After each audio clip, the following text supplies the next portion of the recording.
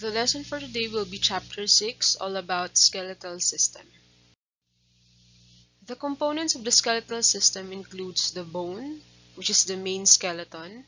You also have the cartilage, which reduce friction and model for bone formation. You also have the tendons, which attach bone to muscle. And you also have your ligaments, which attach bone to bone. There are two divisions of the skeletal system. The first one is the axial skeleton and the second one is the appendicular skeleton. Both divisions of the skeletal system will be further discussed in this lecture. For the functions of the skeletal system, this is for the support of the body, protection of soft organs, for movement due to attached skeletal muscles, storage of minerals and fats, and of course blood cell formation. Bones, cartilages, tendons, and ligaments are connective tissues. Their characteristics are largely determined by the composition of their extracellular matrix. The matrix always contains collagen, ground substance, and other organic molecules, as well as water and minerals. To further understand the components of the extracellular matrix, let me define them starting with collagen. It is actually a tough, rope-like protein. In the ECM, you will also see proteoglycans, which are large molecules consisting of many polysaccharides attaching to and encircling core proteins. They also form large aggregates and attract water. The bone's extracellular matrix is composed of collagen and minerals. The collagen is for flexible strength, and the minerals includes calcium and phosphate for bone compression weight-bearing strength. Most of the minerals in the bone is in the form of calcium phosphate crystals called hydroxyapatite. In the cartilage's extracellular matrix, you will see collagen for toughness and proteoglycans for smoothness and resilience. As a result, cartilage is relatively rigid, but it springs back to its original shape after being bent or slightly compressed. It is also a good shock absorber. Lastly, for tendons and ligaments, their ECM is made of collagen and fibers which are very tough, like ropes or cables. There are four bone shape classifications. The first one are long bones that are longer than they are wide. Second are the short bones, which are approximately as wide as they are long. Next are flat bones, which have relatively thin, flattened shape, and irregular bones that includes the vertebrae and facial bones, which have shapes that do not fit readily into the other three categories. Bones can be also classified based on the bone tissue they have. The first is the compact, and the second is your spongy or cancellous bones. The names of the bones can sometimes be based on the surface features of them. Like, it can be sites of attachments for muscles, tendons, and ligaments, or it can be passages for nerves and blood vessels.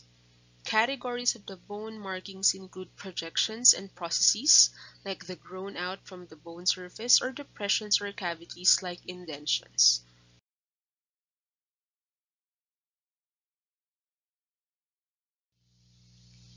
For the long bone structures, first we have what we call the diaphysis. The diaphysis is also known as the shaft, and it is composed of your compact bone tissue. Next is your epiphysis, which is the end of the bone, and it contains spongy bone tissue.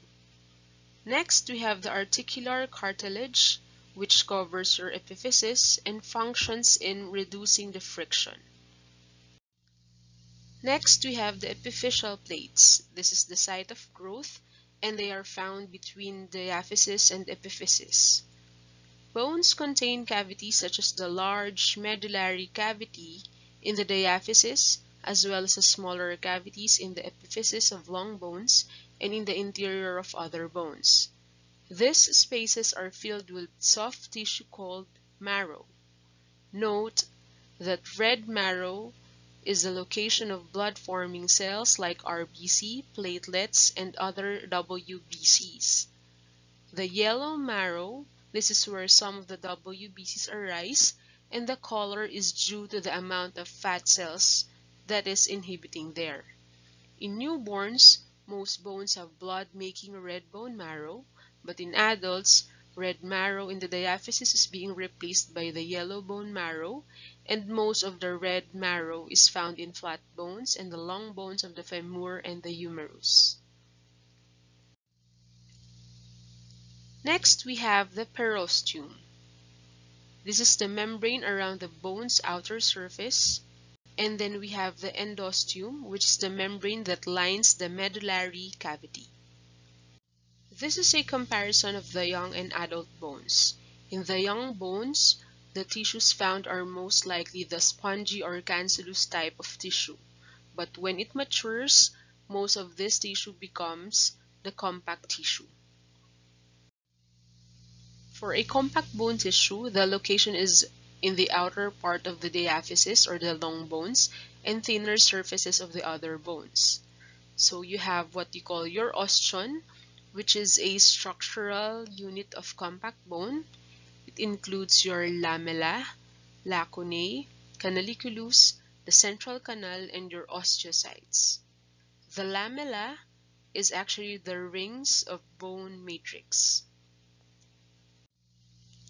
Next, you have your lacunae. This is the spaces between the lamella.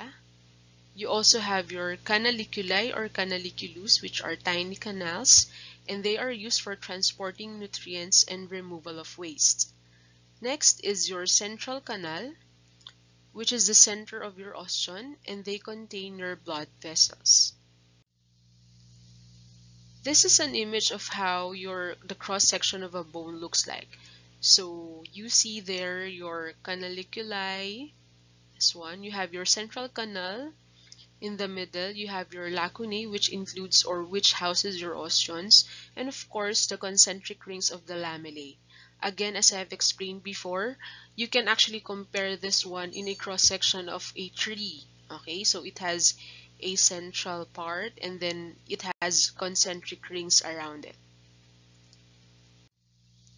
So the spongy and cancellous bone tissue, their location is more likely found in the epiphysis of the long bones and center of the other bones. And the most or the characteristic that is very present in this spongy or cancellous bone tissue is the presence of the trabeculae, which are interconnecting rods and spaces that contain your marrow. And apart, or if you compare it also with your compact bones, they don't have osteons. Okay. For the changes in the human skeleton, in embryos, the skeleton is primarily hyaline cartilage, but during development, much of this cartilages is being replaced into a bone. So the cartilages remain in isolated areas like your bridge of the nose, parts of your ribs, and of course your joints.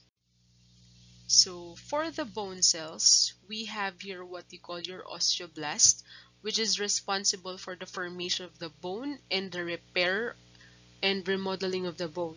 So when you say osteoblast, meaning they are bone generating cells, and B means building. Okay. Next, you have your osteocytes, which are the cells that maintain bone matrix and form from osteoblast after bone matrix has surrounded it. So there are the mature bone cells. They look like spider-shaped and they maintain the bone tissue. And then next, you have your osteoclasts, which contribute to bone repair and remodeling by removing existing bone called the bone reabsorption. So osteoclasts, they carve the bone, the bone destroying cells, and C means chewing. Okay. So for the bone formation, you have what we call here now the ossification or the process of bone formation. So it occurs utero, meaning even if the embryo is still developing in the womb of a woman, the bone formation is already occurring. So the osteoblast role is again to build the bone, and after an osteoblast becomes surrounded by a bony matrix, it becomes an osteocyte. So from osteoblast to osteocyte. So the bone formation, again, the concept should be known as what you call the osteogenesis or ossification, which is the formation of bones. So the ossification center is where the bone formation begins, and we have two different types of ossification centers. The first one is your primary ossification center, where bone first begins to appear and it forms your diaphysis, and then the secondary ossification center, it forms your epiphysis. The types of bone formation, the first one is your intermembranous ossification. The compact and spongy bone develops directly from sheets of mesenchymal undifferentiated connective tissue. Please remember this one, that intramembranous ossification, the origin of the bone is from the connective tissues. It begins in utero, differing during fetal development and continues on into adolescence. At birth, the skull and clavicles are not fully ossified, nor are the sutures of the skull closed. So this is the reason why whenever that someone gives birth to a baby, holding them softly is the best way to care for their skull, because it is not yet fully formed and it is not hardened yet. Okay, so this allows the skull and shoulders to deform during passage through the birth canal. So that is one of the most important characteristics why the skull and the shoulders of the baby, when they are born, they are very they are very flexible, okay, to be able to go through to the birth canal. So the last bones to ossify via intramembranous ossification are the flat bones of the face, which reach their adult size at the end of the adolescent growth spurt. So during the intramembranous ossification, first you see the mesenchymal cells group into clusters and the ossification centers form. Okay, so this here you see the mesenchymal cells. Okay. So the secreted osteoid traps osteoblasts, which then becomes your osteocytes. So this is your osteoid. So osteoids are secreted by osteoblasts, uncalcified matrix, which calcifies or hardens within a few days as mineral salts are deposited on it, and thereby entrapping the osteoblast within.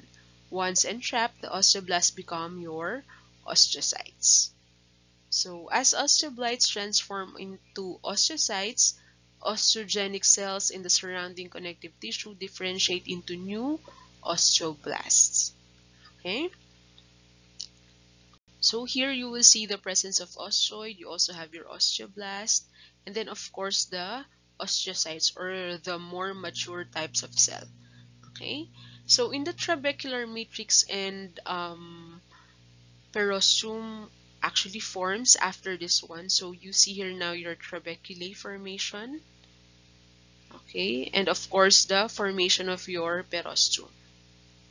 Next, you have the compact bone development in the superficial to the trabecular bone, and crowded blood vessels condense into red marrow. So this one, the last picture here. So here you will see that there's already maturity of or there is already the presence of your osteoblast, and then the blood vessels are already developing within the trabecular bone. Okay? So this is actually how the skull or the bone formation looks like in infants or fetus. Okay. So types of bone formation, the second one will be the endochondrial ossification. If the intramembranous ossification originates by replacing your connective tissues, in the endochondral ossification, bones develop by replacing the hyaline cartilages found in the embryos. So cartilage does not become bone. So instead, cartilages serves as a template to become completely replaced by a new bone. Okay, and then it takes much longer than the intramembranous ossification. Okay, so again, the hyaline cartilage is not converted into the bone itself, but then it is being used as a template. Okay, so for the endochondrial ossification, So the steps, of course, first we have the chondroblast building a cartilage model, then the chondroblast became chondrocytes, and then a perichondrium surrounds most of the cartilages. Okay. So the second one, the cartilage model calcifies or hardens. So here you will see that a bone color is produced and the perichondrium of diaphysis becomes your periosteum. Okay. Third, you have the osteoblast invade the calcified cartilage and primary ossification center to form your diaphysis. And then the fourth one will be the secondary ossification centers from the epiphysis. Okay, they already form it. And then lastly, the original cartilage model is almost completely ossified and remaining cartilage is the articular cartilage. Okay, so it's like you're forming an adult bone within the cartilage. Okay, but it is not really converting the hyaline cartilage into bone, but it is being used as a template to follow. Okay. So for the bone growth in length, okay, so how does your bone grow long? Okay, so of course you have the epiphyseal plate, which is again the area of the growth in long bones. It is a layer of hyaline cartilage where ossification occurs in immature bones. Again, you have your epiphyseal side, which is where the cartilage is formed, and you have the diaphyseal side where cartilages is ossified and diaphysis grows in length.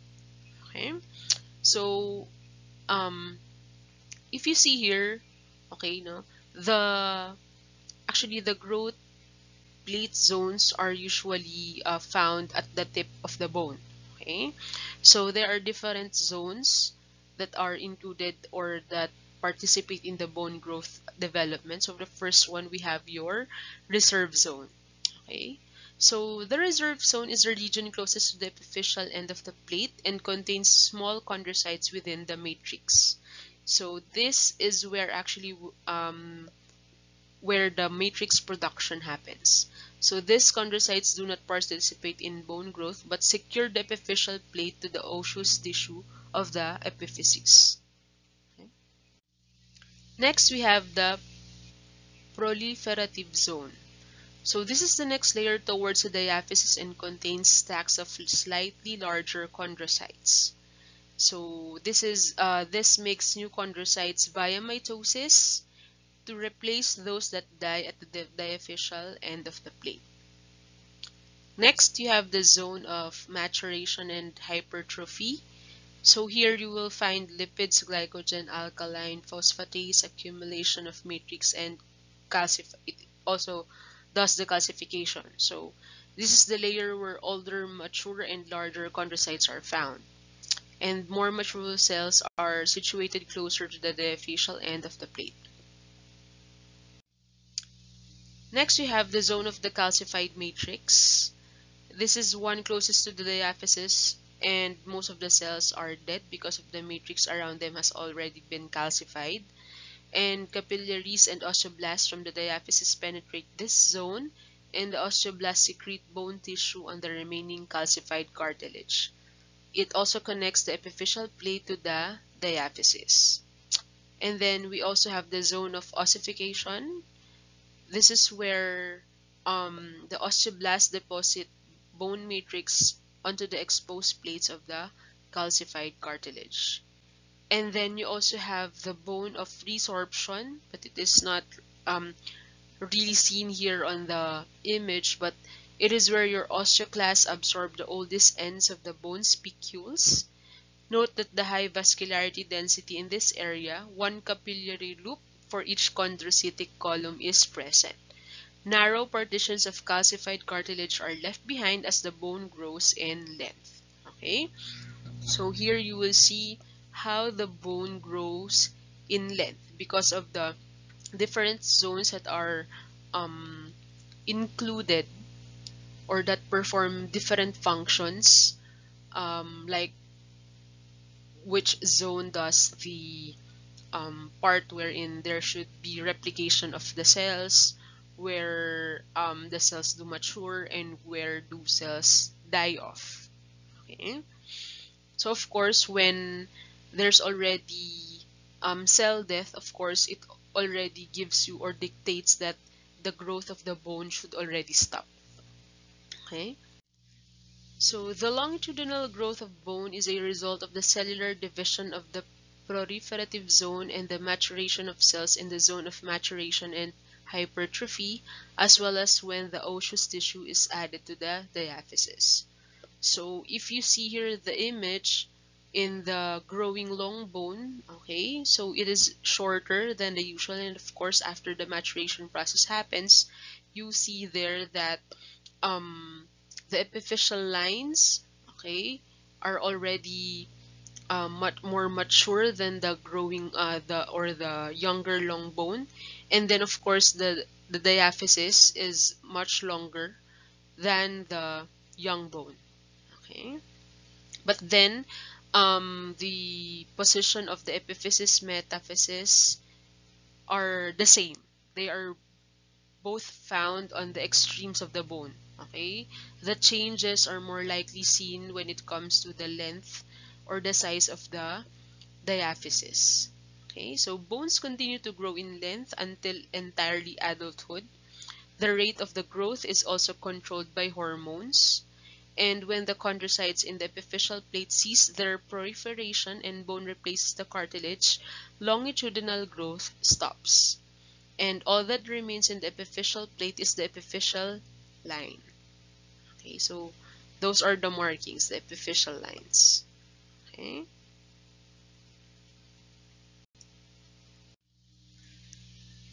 So if the bone can actually grow long, how does the bone now grow in diameter?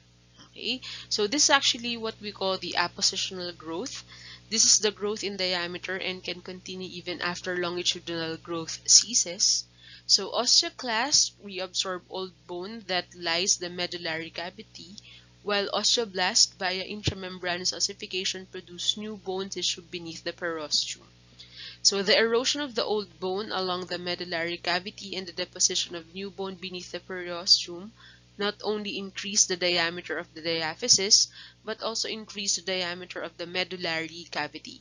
So this process is what we call the modeling process. Okay, so in this one, um, the stars are actually the osteoblasts and of course the osteoclasts. Okay. So in bone remodeling, it involves removal of existing bone by osteoclast and deposition of the new bone by the osteoblast, and it actually occurs in all bones of the body. Responsible for changes in bone shape, bone repair, adjustment of bone to stress, and calcium ion regulation. And of course, injury, exercise, and other activities lead to remodeling. So the bone repair steps are as follows. First, you have broken bone causes bleeding and blood clot forms. Next, callus forms, which is a fibrous network between two fragments. And then cartilage model forms first, then osteoblasts enter the callus and form callus bone. This continues for about 4 to 6 weeks after injury. And then cancellous bone is slowly remodeled to form compact and cancellous bones.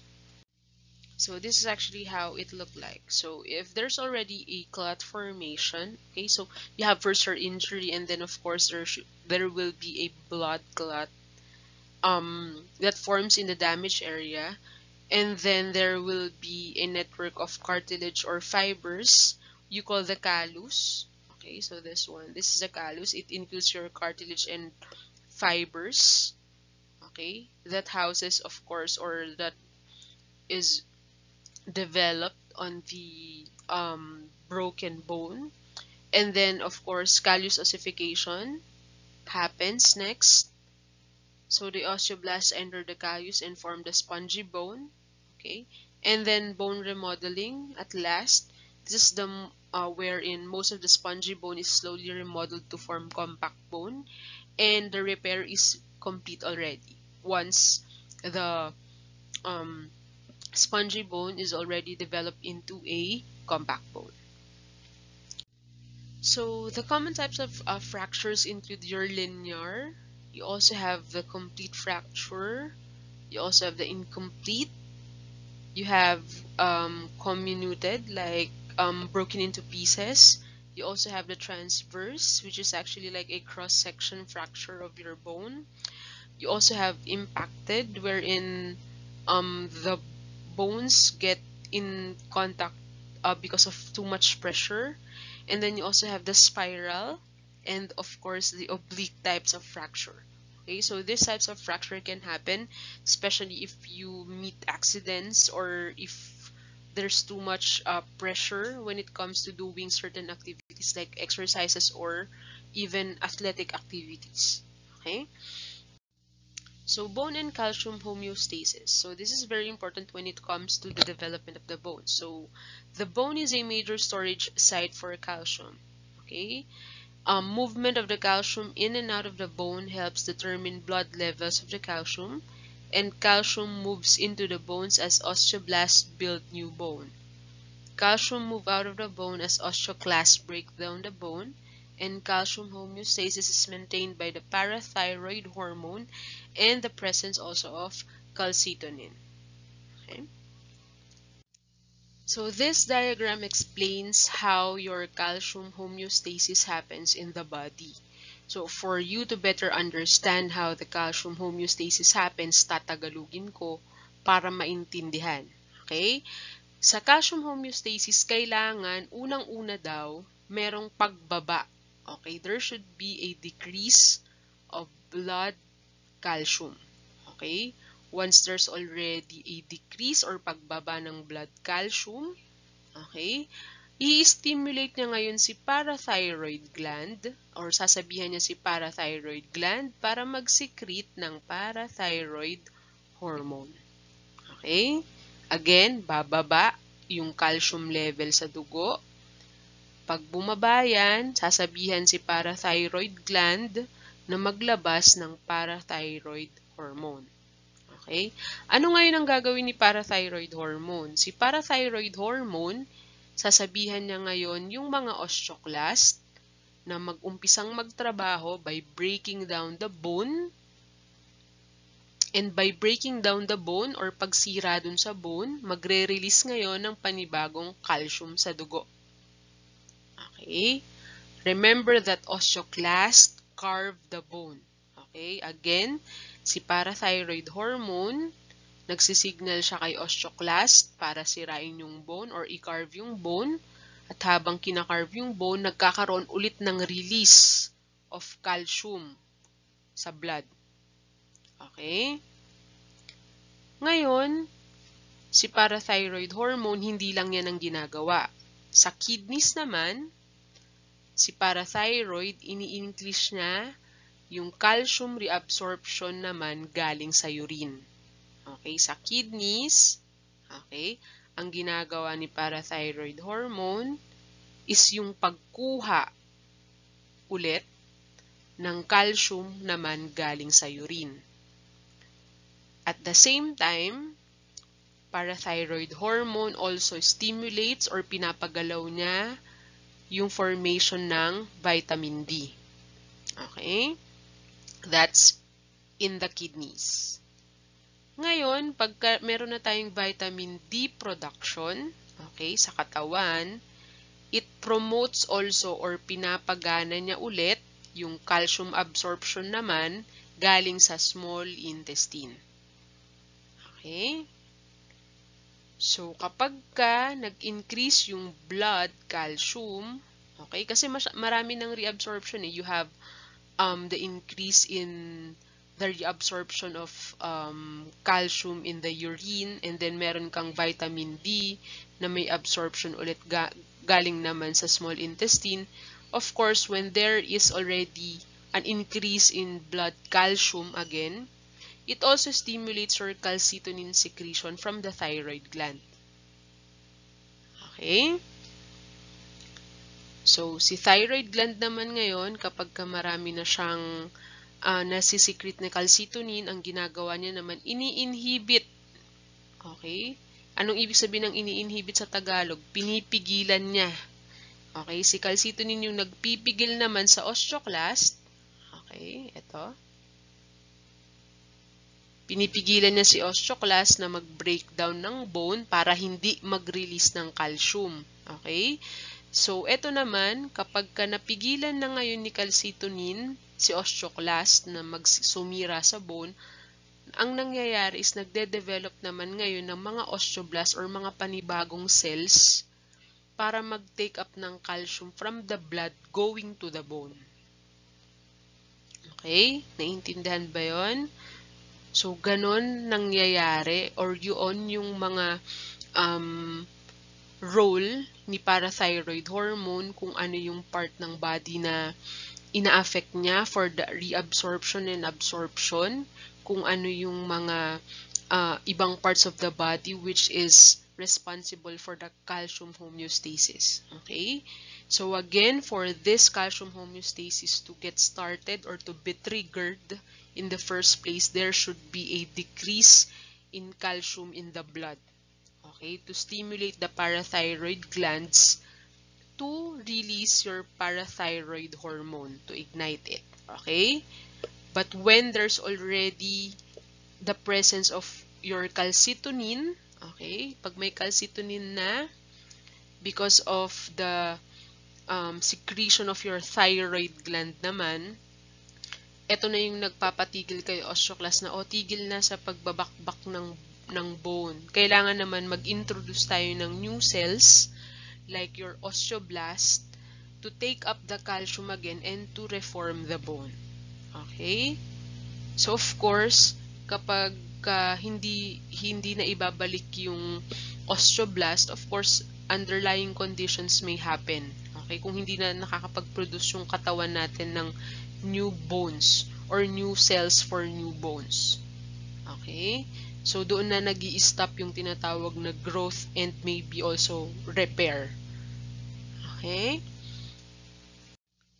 So, for the hematopoietic tissues, so these are tissues that make your blood cells. So, again, your red marrow is located or is a location for blood-forming cells. And again, yellow is mostly from fat.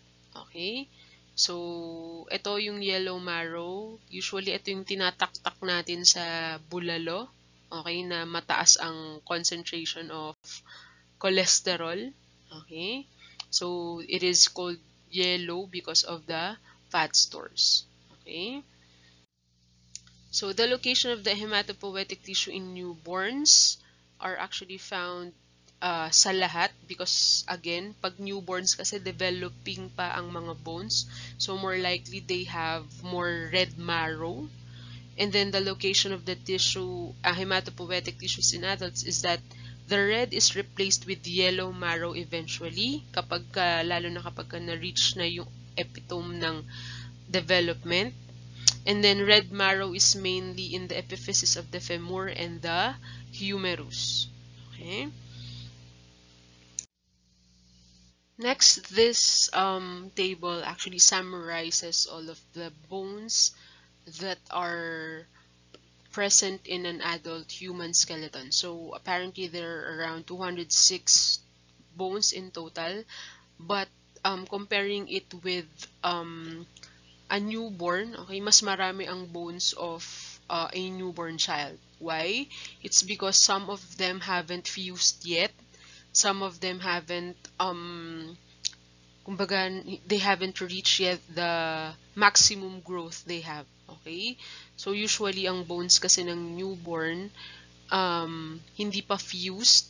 Okay? Kaya nga, di ba, napaka-flexible nila and kailangan they should be handled with care because their bones are still brittle by the time that they are born.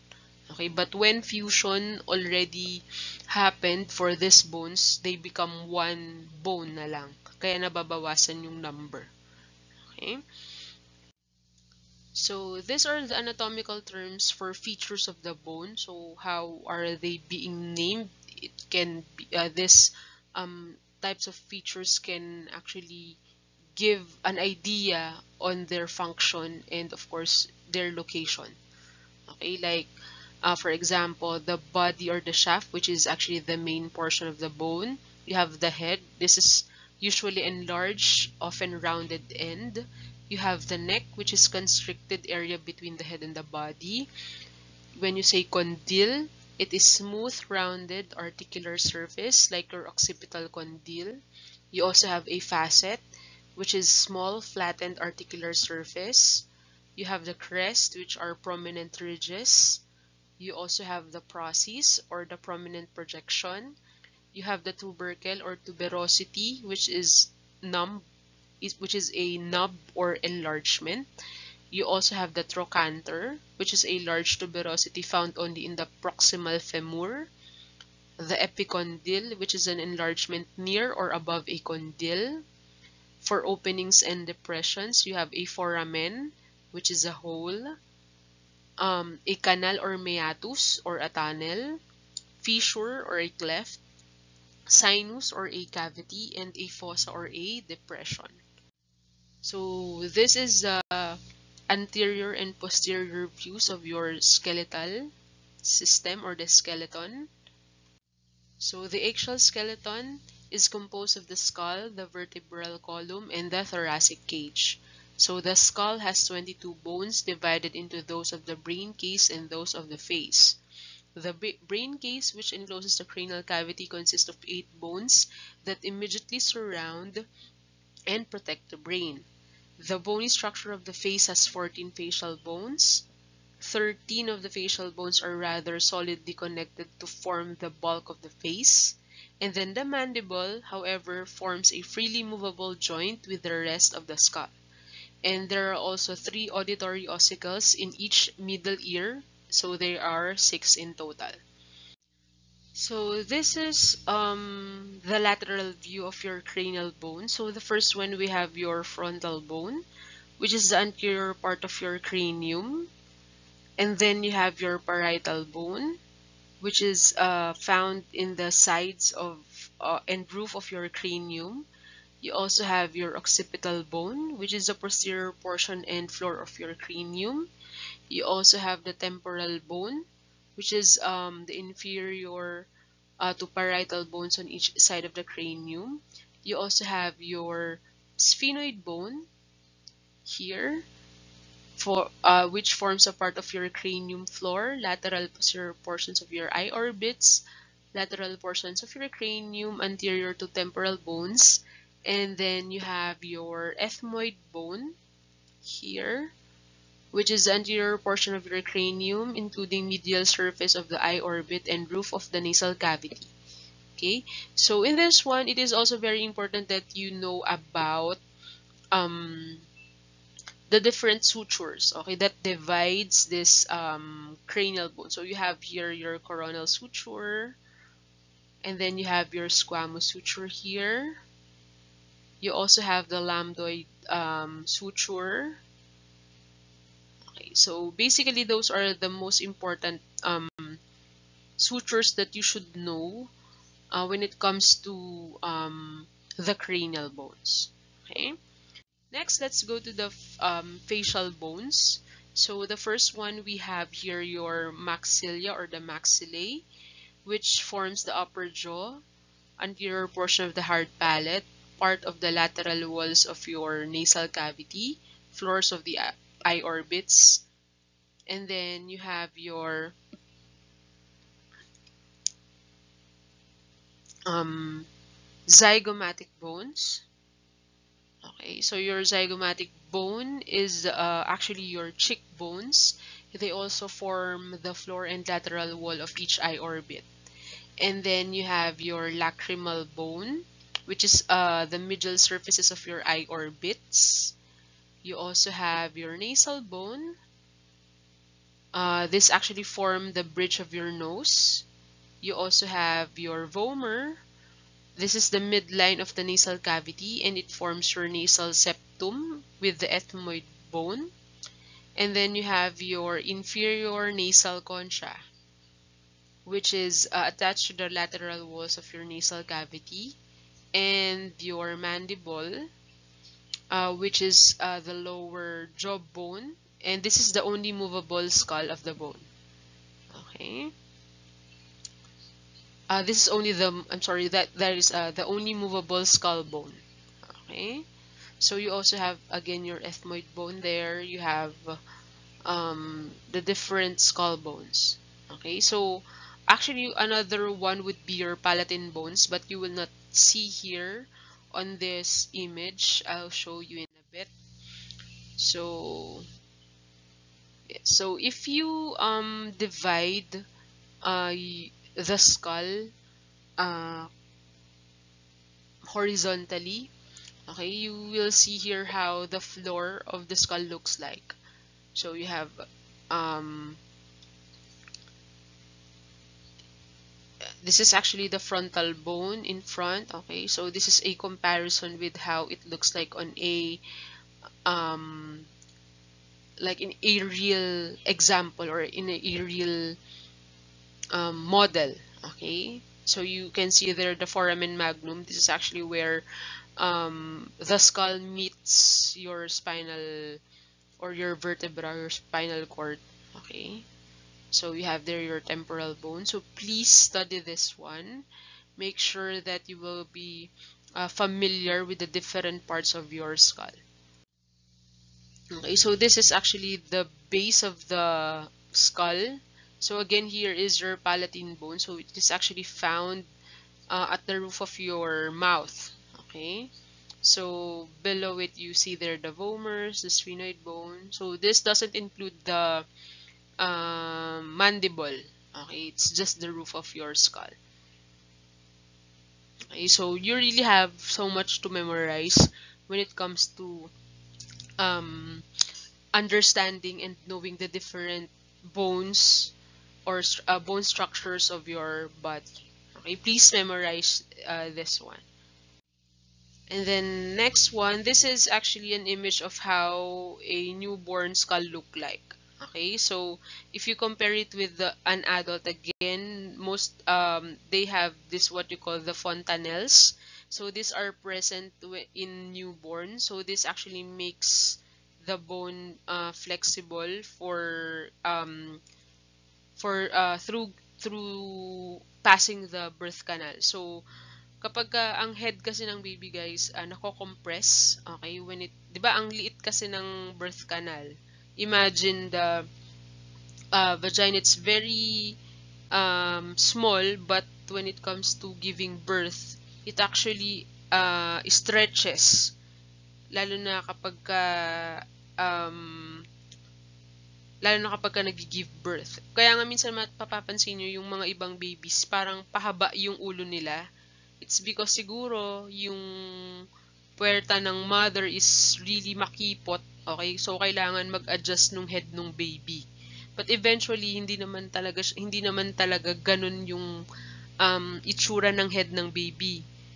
Usually, bibilog din siya, of course, with the help of the parents na kapag ka natutulog, dapat laging na-turn sa mga sides. Kasi usually, kapag ka ang baby, lagi lang nasa isang side lang ang ulo nila. Kapag nagde-develop na yung bones and nag-grow na sila or nagmamature, nagkakaroon ng flat surfaces. Okay, so ayaw naman natin na ganun na parang SpongeBob yung ulo ng baby natin. Tama ba? So, kailangan, kapag ang baby newborn and pinapatulog ng parents, usually dapat walang unan. Kailangan iniikot-ikot every side, hindi pwedeng flat laid lang palagi kasi nga ganun, pag nag-harden na yung skull, nagkakaroon ng flat ends yung ulo. So ayaw naman natin ng ganun na baby na parang kahon yung ulo nila. So kailangan alagaan siya. And then eventually this fontanelles will mawawala na lang sila, and then it becomes the sutures, katulad ng pinakita ko sa inyo kanina. So, ito yung sinasabi ko din na kapag ka nag-grow ang isang baby at nagmamature, the bones fuse, kaya yung bilang ng total bones compared sa newborn at sa adult ay nag-iiba. Mas marami talaga sa mga newborns. Okay? So, please know also what are the different fontanelles. Okay? Because this might be asked on your exam, okay? Like, what separates the frontal bones in a baby, okay? So, you have here your frontal or anterior fontanelle, okay? And then, you have your occipital fontanelle. And then, you have here your mastoid fontanelle at the sides. Okay. Ayan. And then you have your sphenoidal fontanelle. Okay. So eventually this will develop into sutures at magfufuse na yung mga frontal bones and the other bones of the skull. So this image is explaining to you now or showing to you how the paranasal sinuses look like. So there are several of the bones associated with the nasal cavity have large cavities within them, and these are called the paranasal sinuses, which open into the nasal cavity. So the paranasal sinuses are the following. You have your frontal sinus, you have your ethmoidal sinus, the sphenoidal sinus, and of course your maxillary sinus. So usually these sinuses are being connected whenever you have colds or yung may sipon kayo. And they are also connected when it comes to having headaches. Okay? Di ba nga kapag sabi nila if you have frontal headaches, usually yung mga sinus yan na masyadong mataas ang pressure. Okay, so sila yan. So next you have now here your hyoid bone. Okay, so itong hyoid bone na to, it's like a floating bone sa lalamunan. Okay, sa bandang neck. Okay, so the hyoid bone is an unpaired U-shaped bone that is not part of the skull and has no directly bony attachment to the skull or any other bones. So this bone has the unique distinction of being the only bone in the body that does not articulate with other bone. The hyoid bone provides an attachment for some tongue muscles, and it is an attachment point for the important neck muscles that elevate the larynx. Okay. So next we have the vertebral column. So it is also known as the spine. So don't be confused about your spinal cord or spinal column and the vertebral column. So the spinal cord is the tissue inside your vertebral column. So the vertebral column serves as the casing of your spinal cord. Okay, so it is the central axis of the skeleton extending from the base of the skull to slightly past the end of your pelvis. So in adults, it is usually consists of 26 individual bones grouped into 5 regions. And the adult vertebral column has 4 major curvatures. You have the cervical, thoracic, lumbar, and the sacrococcygeal. Okay, so for the 7th cervical region, it curves anteriorly or paharap. The 12th thoracic region curves posteriorly. The 5 lumbar region curves anteriorly. And then you have the sacrococcygeal. So you have one sacrum and one coccyx.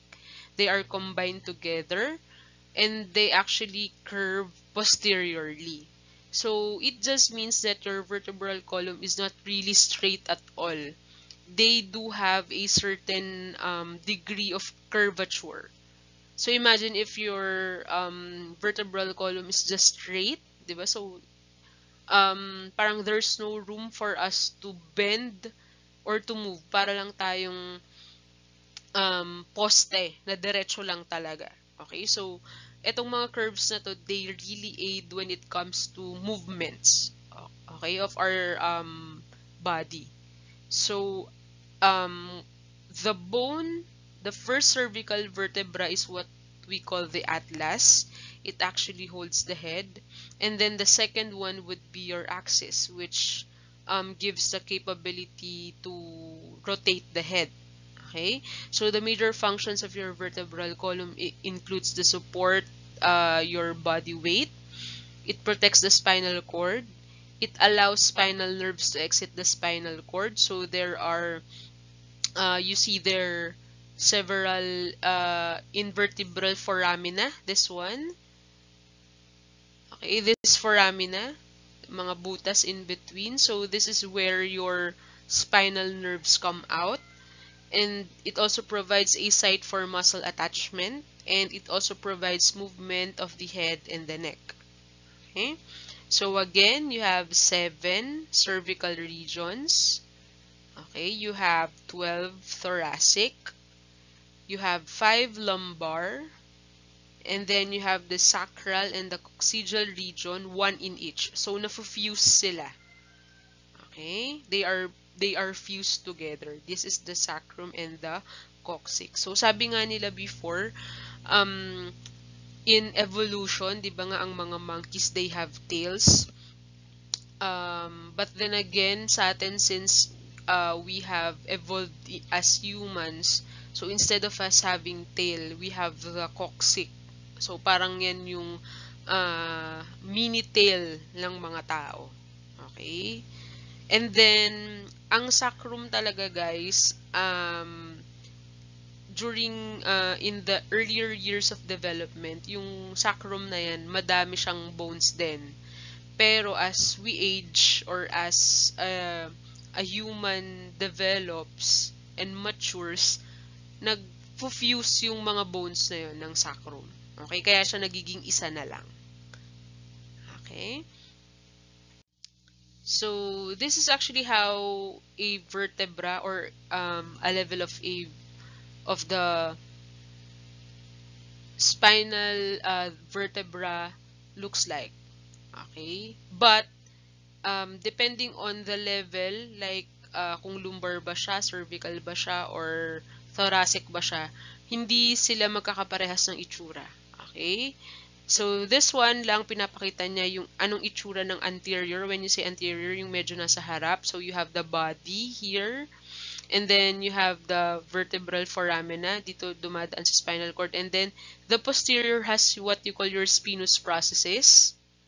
Okay, and then on the sides, you see here the pedicel, which connects the body going to the vertebral arch and of course your spinous processes. You also have the transverse processes at the sides. You have your superior articular processes. Okay, and then the articular facets. Of course, dito dumidikit yung kasunod na mga bones. And then the lamina connects now your transverse processes going to your spinous processes. So, collectively, the pedicel and the lamina is what you call your vertebral arch. Okay?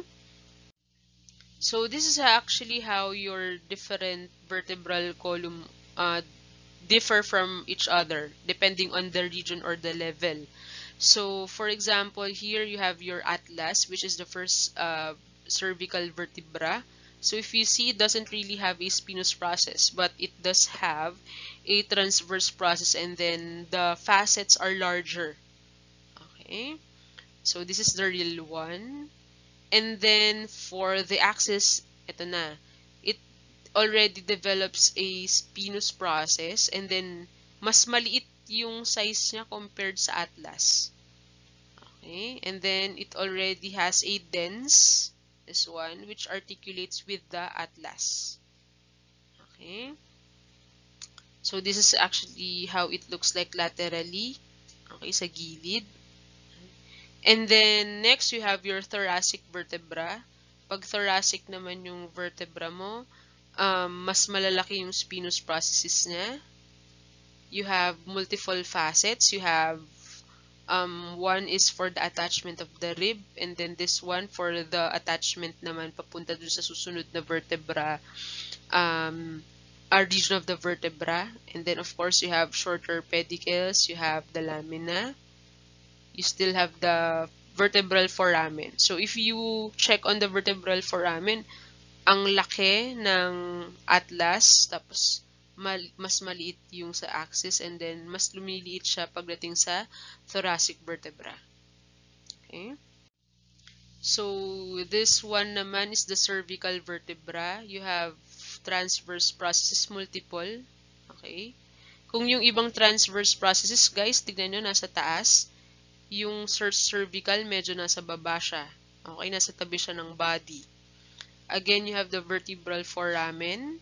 Mas malaki sa cervical compared to your lumbar. Okay, na mas maliit. Pero, ang spinous process ng lumbar ay mas pointed compared naman sa spinous process na meron siyang dalawang projections. Okay? And then, ang lamina niya is mas manipis compared to this one na mas makapal. And of course, the pedicel also is comparable. Okay? And then, of course, the facets, tignan nyo, yung itsura ng mga facets nila. Okay? Depending on the region, magkakaiba sila. So, please be familiar with how the different regional vertebra looks like. Okay? Kung ano yung mga pinagkakaiba. Kasi usually, these are being given in the laboratory exams. Okay?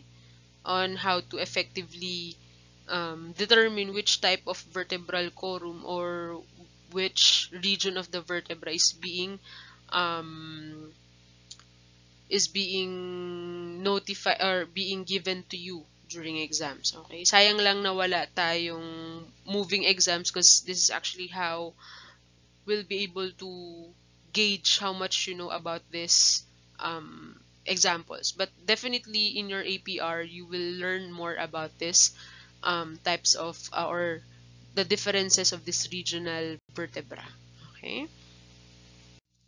Next, you have the sacrum. Ito yung sinasabi ko sa inyo guys na pagka bata pa or young pa yung sacrum, okay, this is actually composed of several bones. And you have your one here.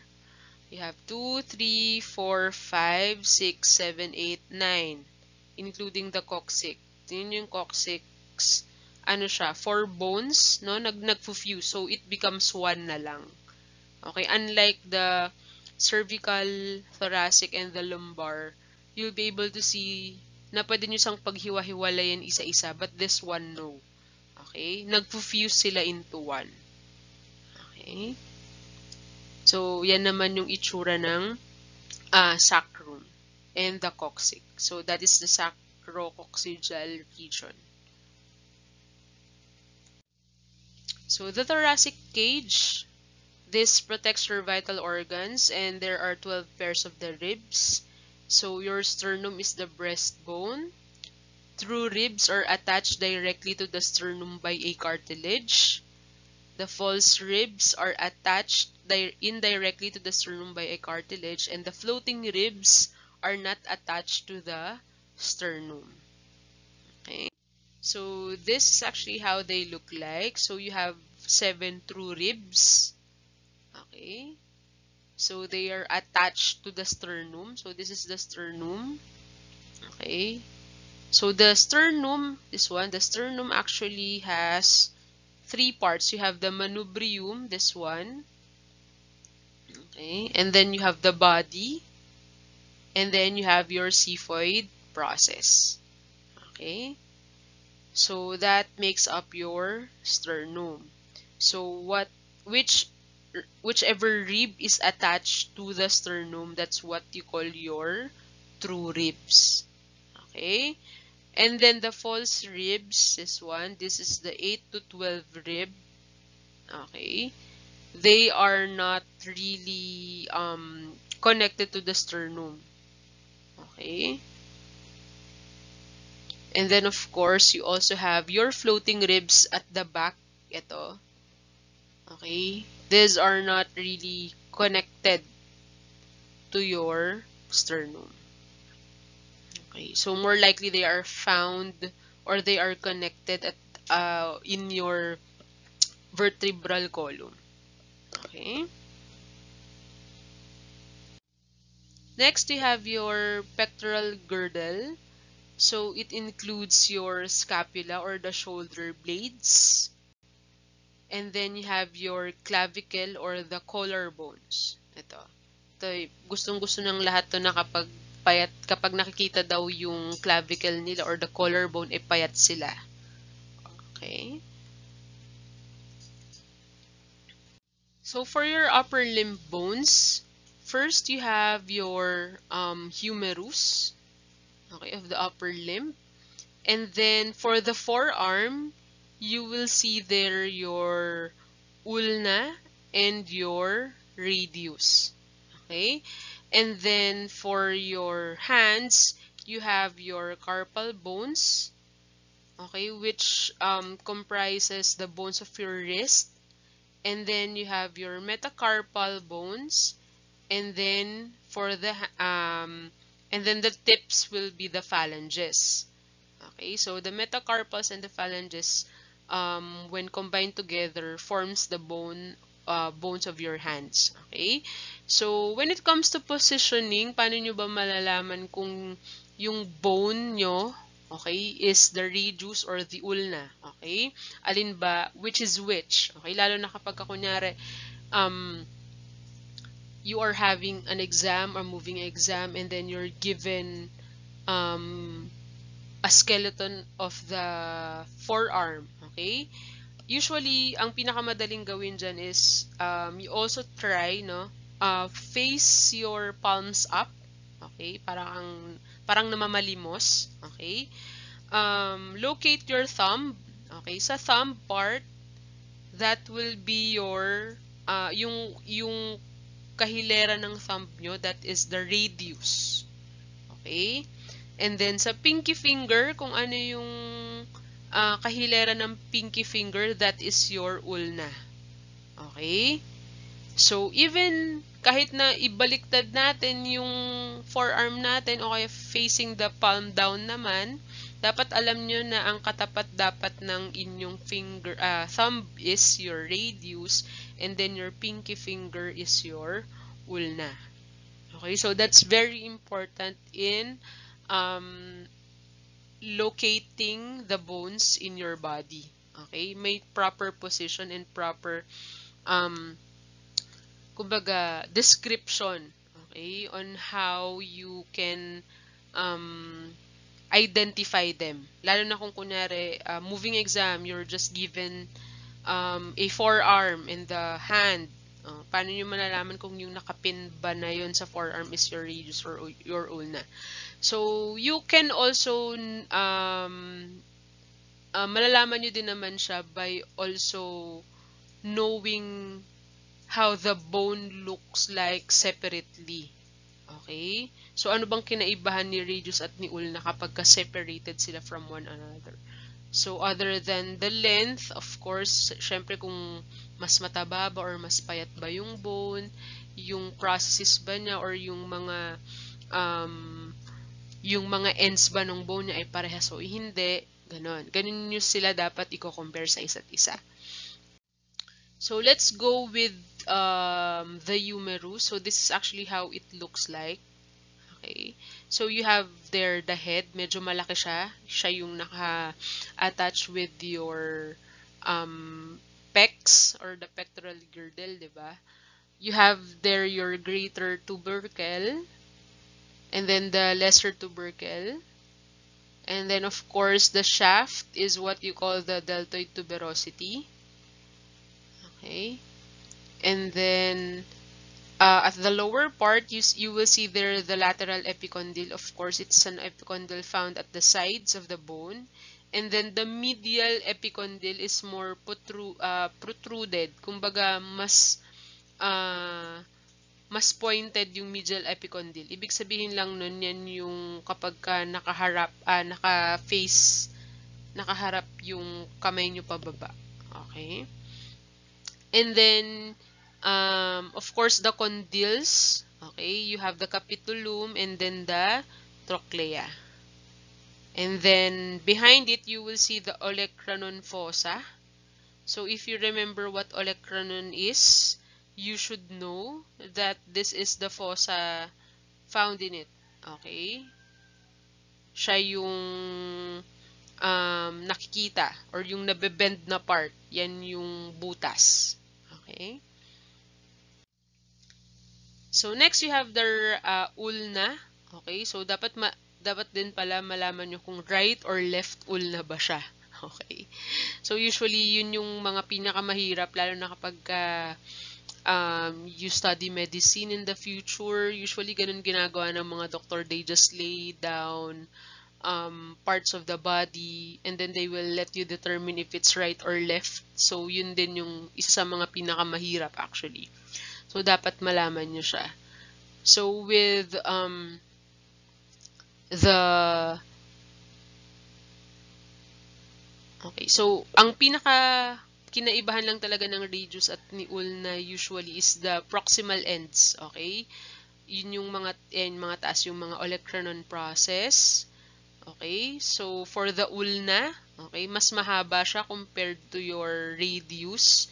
The ulna has olecranon process, it has a trochlear notch, it has a coronoid process. And then, of course, the ulna, ayan, medyo slim compared, yung shaft niya is medyo slim compared to the radius. It has a head and then a small styloid process. Okay? And then, dito naman, kung titignan nyo yung head ng radius, it's flat. Okay? So, pag nakita nyo yung head flat, radius na yun, matic. And it also has a radial tuberosity. Okay? Usually pa kapag ka moving exam, minsan nilalagyan lang ng chalk or colored chalk yung part na gustong ipa-identify. Okay? So, ganyan. Minsan dot. Minsan may pin, colored pin. So, ipapa-identify. That's how it really, ganyan talaga yung nangyayari kapag ka may moving exam sa lab. Okay? So, eto naman, this is this superior view of how the head of the radius looks like. Bilog siya, this one. And then, kapag ka naman sa ulna, ayan, yung olecranon process, you have the trochlear notch, and of course, the coronoid process. Okay? And then next, this is actually my favorite part kapag ka sa upper limbs. These are the carpal bones. Okay? Tapos titignan nyo din kung paano naka-attach si radius at saka si ulna. Again, in your thumb, it's the radius. Kung nakikita. Ayan. And then, kapag ka sa pinky finger, it's the ulna. Okay? So, for the carpal bones, you have there your scaphoid, lunate, triquetrium, pisiform, hamate, capitate, trapezoid, and your trapezium. So, depending also on the paano siya nilatag or paano siya pinakita sa picture, kailangan harap at likod, malalaman nyo kung anong klaseng bone siya. Okay? And then, you have your metacarpals, and then, of course, your phalanges, which comprise your digits. So, for the phalanges, you have your proximal. Again, pag proximal, mas malapit. You have your, pag distal, mas malayo. And then, you have proximal phalanx of the finger, middle phalanx, and your distal phalanx of the finger. Okay, so guys, kung papansin niyo, proximal and distal yung sa thumb. Okay, but for your fingers, you have the proximal, middle, and your distal phalanx. Okay. So, paano naman natin ma-determine ang mga skeletal bones kapag human yung ino-observe natin live, okay? So, ayan, madali lang naman sila. Of course, the distal, as long as you know the position of the skeletal bones, it should be easy for you to identify even if you have a live model, okay? So, the best thing that you could actually do is, kung wala may kasama kayo dyan sa bahay, pwede nyong pag-practicean. Okay? Mas maganda yon. It's a good training for you. So, you have there your distal clavicle, you have your jugular notch. Ayan yung clavicle. Pag mga payat nga daw, kitang-kita yan. And of course, the middle part of your chest will be your sternum. Okay? So, ito naman kapag ka nakatalikod, if you want to check on your vertebral column, siguro try to find someone who's very skinny para makita nyo kung saan yung ano itsura ng mga vertical or mga spinous processes. Like, yung mga nakikita yan sa likod.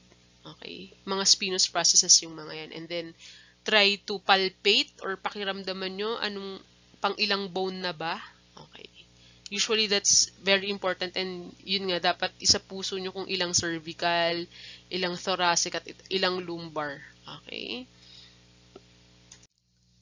So this one, ito naman kapag sa carpals, your radius and your ulna, your olecranon process, your acromions, okay? Next is your pelvic girdle. This is where your lower limbs attach to your body. You have the pelvis, okay, which includes your pelvic girdle and your coccyx. Okay, this one. And then you have your ischium. Okay, this one is your ischium. It is the inferior and posterior region of your pelvic girdle. The ilium, this one, yung mas malapad, parang plato. This is the most superior region. And then, of course, you have your acetabulum. Okay, this is a hip socket joint. Okay, so dyan dumidikit yung femur, okay, ng legs. Okay, and then you have there again the sacrum and then the coccyx in the middle. Okay. You can also see here your pubic symphysis, your obturator foramen, and of course your subpubic angle. Okay. So this is the lateral view. You have the iliac crest, you have the ilium, the fossa. Pag lateral sa gilid, so medial niya itong side na to. So isa din to sa pinakamahirap i-identify kapag live, ano ba siya, right or left. Okay, so dapat malaman niyo kung anong itsura or difference ng right and left. Kung alin ba yung nakikita inward and outward. Okay. So this one is actually the difference between a male and a female pelvic girdle. Okay. If mapapansin nyo, mas malapad ang pelvic girdle ng isang babae. Okay? So the reason is because of pregnancy. Okay? Mas kailangan ng mas malapad na pelvic girdle ng babae because it carries the weight of the baby compared to a male na mas makipot yung pelvic girdle niya. Okay? Tsaka mas malapad yung pelvic outlet pag sa babae compared sa lalaki. Okay? So, yun yung reason kung bakit sinasabi nila na pag sa babae, balakangin. Okay? It's because of the size of the pelvic girdle of a woman who is, who can be pregnant. Okay? Yung, pero meron din namang mga taong hindi super balakangin. Siguro mana-mana yun. Okay? Kasi meron ding mga ibang babae na kahit na maliit yung baby na dinadala nila, hindi siya yung pelvic girdle nila or yung pinaka-pubic symphysis nila hindi bumubukas. Kaya nadadaan sa CS or the cesarean section. Okay? So, ganun minsan yung nangyayari. Pagka hindi bumuka ang pelvis ni mother, automatic CS. Okay? Pero meron din ng mga babae talaga na balakangin talaga. Usually, ang mga nakikita nyong balakangin talaga is yung mga katamtaman ng katawan na sexy or minsan naman kapag ka super malaki or mataba. Okay, hindi lang puro fats yun pero talagang malaki yung balakang nila. Ganun. So, dun yung madedetermine and that is the reason or that is the actually the definite reason why mas malapad ang balakang or pelvic girdle ng mga babae. Okay, so this is just a summary of the difference between the male and the female pelvic girdles. So it has differences in general. It also has a difference in the sacrum, the pelvic inlet, the pelvic outlet, the subpubic angle, the ilium, ischial spines, ischial tuberosities. So please just read on this and understand. So for the lower limb bones, we have your femur, okay, which is actually the largest bone found in your body. Okay, So it is for the thigh. You also have your patella, which is the kneecap. You also have your tibia, which is the large lower leg, and then the fibula, which is the small lower leg, tarsal bones for your ankle, and then of course the metatarsal bones and the phalanges. Okay? So that comprises your lower limb. So madali lang naman guys kapag i-determine mo kung alin ang tibia at fibula. Okay? Unlike your radius and ulna na malilito kayo kung itsura nila. Okay? So for the femur, you see there it has a head. So the head is technically attached to the acetabulum of your pelvic girdle. It has a greater trochanter and then a lesser trochanter. It also has a neck. Okay, for the body or the shaft of the femur, in the posterior view, you have a linea aspera um, marking. Okay, you have also the medial epicondyles, and then of course you have the lateral epicondyles. You also have a patellar groove. Okay, this is the one that is already connected to your kneecap, going to your tibia and fibula. And then you also have your lateral epicondyles, intercondylar fossa. Okay. And then this is the anterior surface of your kneecap. So next is the tibia and fibula. So for the tibia, you have the medial condyle here. You have the tibial tuberosity. So again, with the size, it's very comparable that the tibia is much or it's larger compared to your fibula. Okay. So the fibula is more likely pointed. Okay. So it has a lateral condyle, a head, and then a lateral malleolus. For the tibia, it has a medial malleolus. Okay. And then for the feet, you have your calcaneals. Ito yung heel na tinatawag sa paa natin. Okay, and then the talus. And then again, it has metatarsal bones. Okay. If the hand do have, meron din sa paa, you have the navicular, the cuboid, the cuneiform, medial, intermediate, and the lateral cuneiforms. And then again, you have your phalanx for the which has the proximal, medial, and distal for the digits. But for the great toe, you only have here your proximal and your distal phalanx. Okay.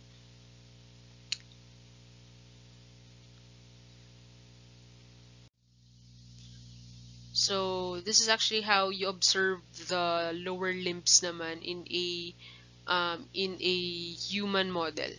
Okay? So next, joints can be classified structurally as fibrous, cartilaginous, or synovial according to the major connective tissue type that binds the bones together and whether a fluid-filled joint capsule is present. So the fibrous joint is united by a fibrous connective tissue. Subclasses are sutures, syndesmosis, and gomphosis.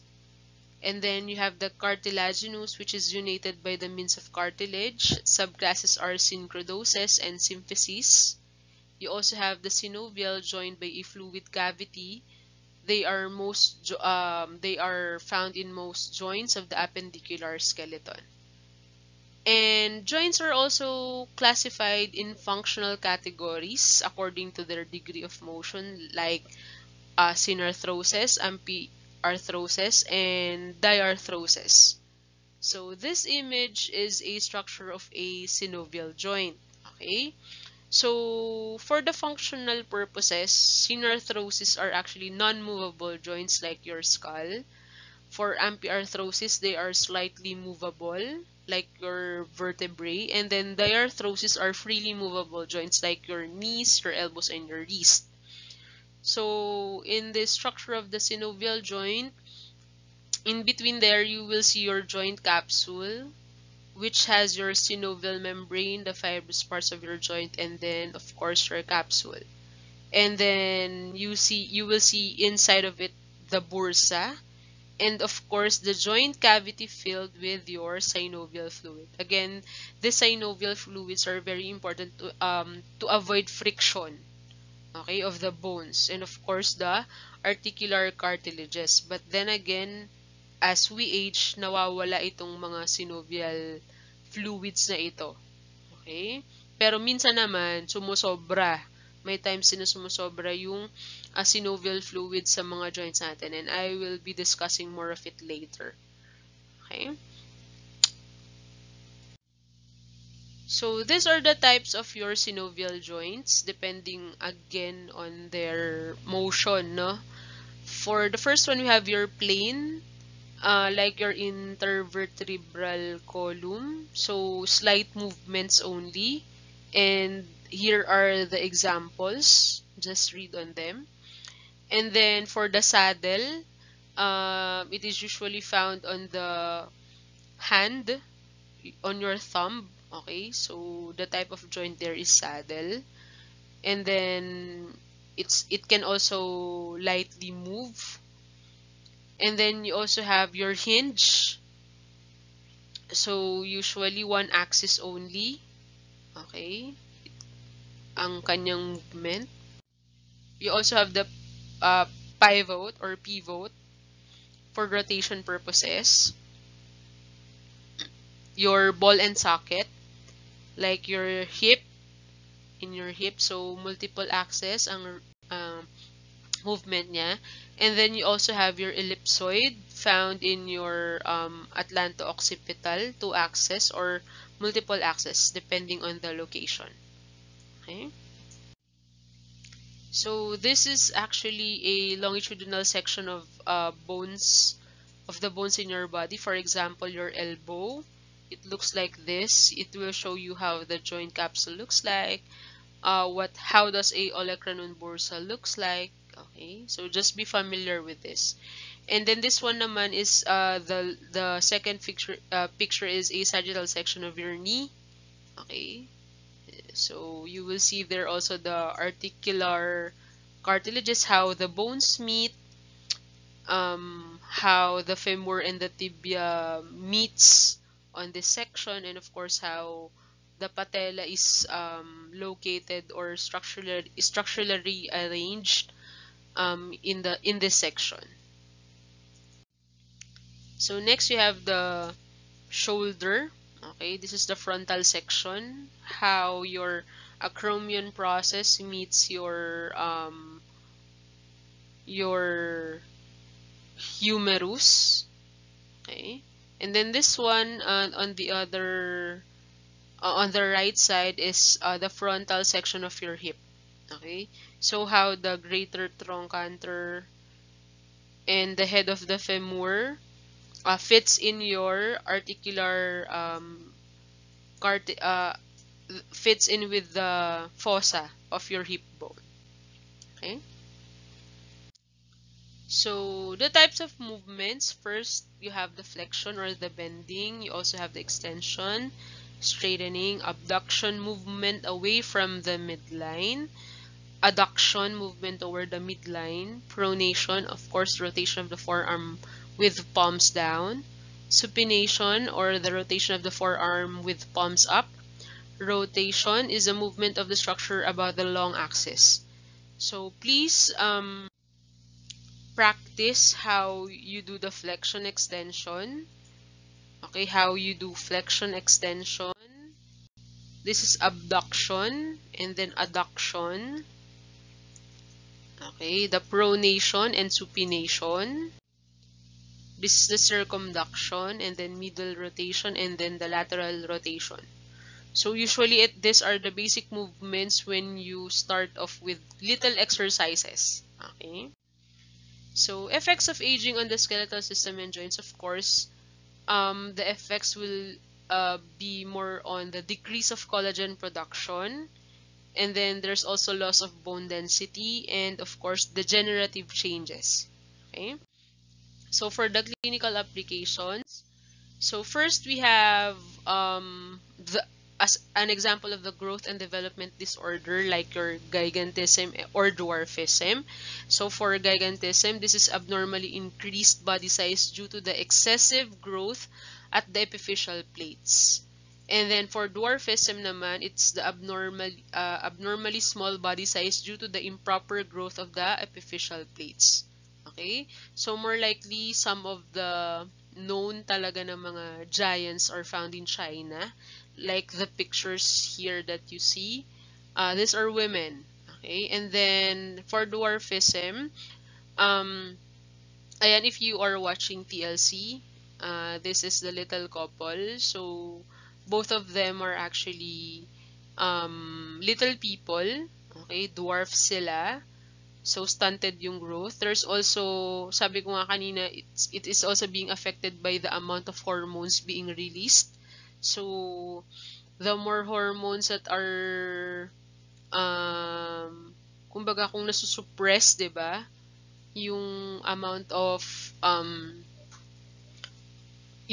hormones na dapat na lumalabas sa katawan or tumutulong sa katawan mag-generate ng new bones. So, ayan. Anything naman na more or less, it's usually abnormal. Kaya nga tayo may tinatawag na homeostasis. Dapat balance lang palagi. Okay? So, this little couple, I've been watching them. No? Actually, the woman there is a doctor. Okay? She is a pediatrician. She's a well-known pediatrician. But then, the consequences kasi of being a dwarf is that they cannot bear they have difficulties in bearing a child because of their size, and of course if kung full term ang isang baby mabigat talaga siya. In a normal sized woman nga usually nahihirapan pa sila, 'di ba? So sa kanya it has been an impossible journey for them to have children. So what they did was to adapt dwarfs as well. So their first adopted child was Will. He came from China, and then their second adopted child is Zoe, which came from India. Okay? So, sa mga giants naman, ayan, sobra-sobra yung mga hormones sa katawan nila, kaya ang daming na-generate na bone cells, and yan, ang consequences naman sa kanila is that, of course, because of the weight of the bones, di ba?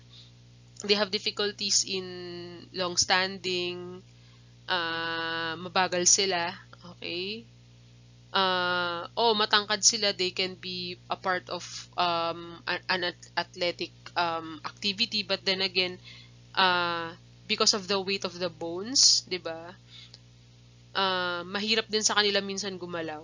And of course, they have very limited resources when it comes to clothes, yung pagsakay nila ng mga sasakyan, okay? Everything is actually kumbaga made extra for them. Okay?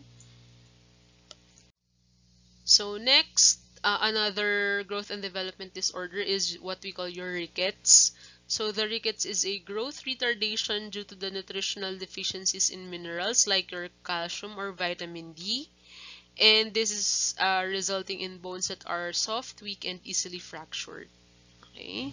So ito yung parang mga nakokomang, kumukomang yung pag-grow nung ano nila. Of course, ang upper body kasi natin guys, diba medyo mabigat siya compared to your lower limb. So, of course, the heavier the upper is, ang nagsasuffer talaga ng weight is yung legs and the lower parts of your body.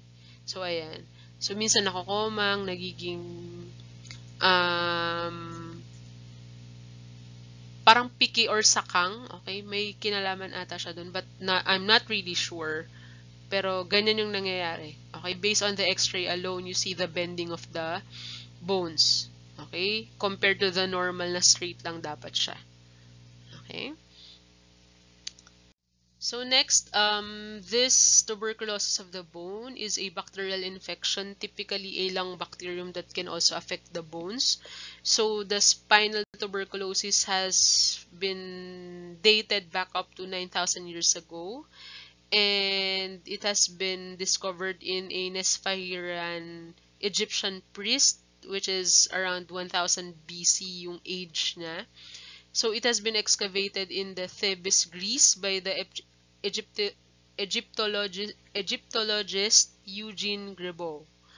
And the studies have established that the presence of Mycobacterium tuberculosis complex DNA in an ancient bony specimen. So even before, no, meron na talagang tuberculosis. Okay, it doesn't necessarily mean that tuberculosis of the lungs, that's it. It can also affect your um or the bacteria of the lung tuberculosis can also affect your bones. So another one, you have the tuberculosis spondylitis or the Pott's disease. So you also have the tuberculous arthritis and the extraspinal tuberculous osteomyelitis. So usually ganyan yung nangyayari, guys. You have swelling and then cold abscess. Okay, so nakikita siya sa mga x-ray na meron kang parang extra fluid in your bony areas. Okay, kapag ka sa x-ray kasi dapat ang nakikita lang is yung um, illumination ng bones, but when there is a presence of water, usually cloudy yung itsura niya. Ayan. So, ayun. Next is osteomalacia. This is a type of disease for decalcification. So this is the softening of adult bones due to calcium depletion and also caused by vitamin D deficiency. So if again, 'di ba si kidney, it is kumbaga, it has a role also when it comes to the calcium homeostasis. So if your kidneys do have issues in your liver as well, di ba si liver din, meron din siyang kinalaman sa vitamin D production. So more likely, you can develop osteomalacia kung you have problems with that. So if to compare healthy bones, kung makikita nyo compact, di ba? Compact yung mga healthy bones. But with osteomalacia, lumalaki yung mga openings niya, okay? Kumbaga nagde-degrade yung quality ng tissues of the bones. Okay? Next is arthritis. So this is joint disorders. So arthritis is inflammation of a joint which causes the causes are including infectious agents, metabolic disorders, trauma, and immune disorders. And then you also have the other type, which is the rheumatoid arthritis, which is the general connective tissue autoimmune disease. Okay, so pag arthritis, marami siyang pwedeng cause or dahilan. But for rheumatoid, it's a connective tissue autoimmune disease. Okay. Parang namamaga. Okay. And then for osteoarthritis, yung nawawala yung mga cartilages. Okay. So for osteoarthritis, for the late stage, you will see their fusiform swelling of the joints, and they are actually pag sa mga joints of the phalanges, you will see there the Haber-Dense nodes. Okay, para siyang may mga bukol-bukol. So the arthritis aren't exclusive only in the hands. Pwede siya sa tuhod, pwede siya sa siko, pwede siya sa anything in your body that has joints. Okay? And then another one is gout. So this is because of the increased production and accumulation of uric acid crystals in the tissues, including your joint capsules. So if you're fond of eating vegetables that are mabuto or from buto, like your munggo, your okra, your talong, yan, matataas ang mga uric acid yan. And even if you're fond of eating mga barbecue na laman loob like isaw, bituka ng baboy, or bituka ng kung anong bituka ba yan. Okay? So, yan. Mga internal organs. Usually, mga mahilig magsisig o kaya mahilig magbopis. Yan. Yung mga internal organs ng animals na kinakain, mataas sila sa uric acid. So, ang kailangan lang naman gawin dyan is moderation. Okay? Kapag ka nagkakaroon kasi ng gout, guys, yan. Uric acid kasi ay, kumbaga sa weight niya is mabigat siya. Kaya kapag dinadala ng blood, okay, usually nangyayari ang gout sa mga lower extremities, lalo na sa paa. Okay? So, dun siya usually naiiwan. Kaya nagbi-build up siya dun. Okay? At saka, masakit to guys. Medyo matagal tong mawala Okay? Yung mga So, if you already feel something na hindi maganda kapag kumakain kayo ng mga ganun, you just moderate it. Okay? Next is bursitis. This is another joint na disorder. Okay? Yan naman yung sa mga pag sinabing bursitis, of course, the bursa of your joints, nag-i-inflame sila.